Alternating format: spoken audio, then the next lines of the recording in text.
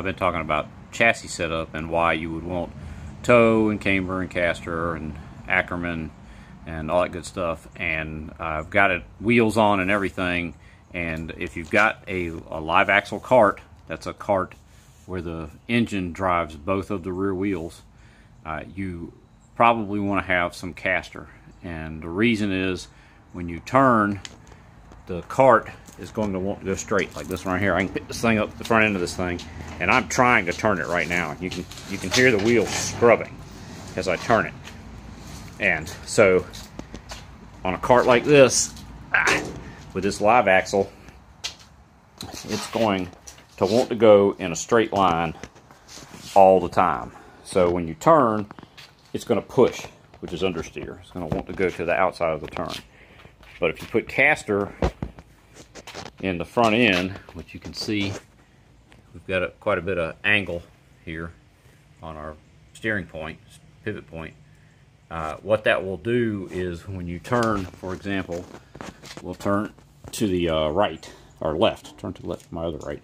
We're going to turn all the way to hard left, and what that's going to do is, because this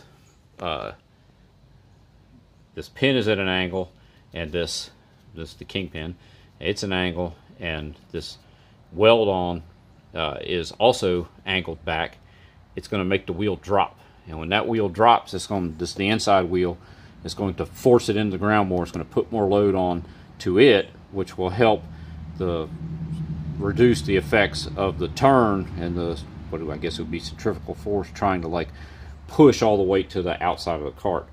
So this wheel is actually, with no weight on it, is not even touching the ground right now. And so, of course, when you're turning, all that weight's going to transfer to the outside and plant this wheel, but your caster is going to help this one stay planted because you're putting effectively more weight on it. And now the other thing it's going to do is, because it's diagonal, it's going to put more weight also on that outside wheel in the turn and less weight on the inside wheel, which comes back to that live axle. And you can actually see it, it'll lift it right up off the ground when there's no weight on the cart.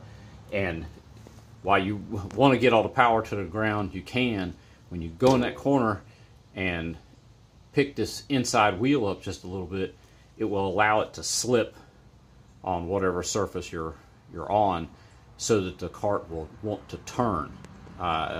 It's actually still going to want to go straight because of the axle, but it will allow that wheel to slip and let it turn more easily, because it's not going to be pushing as hard in a straight line as it would be if you had no caster.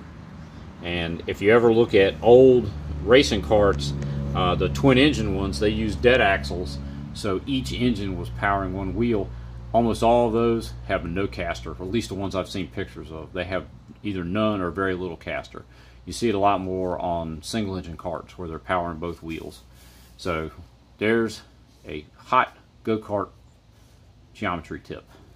Make sure you have some caster so your cart will turn.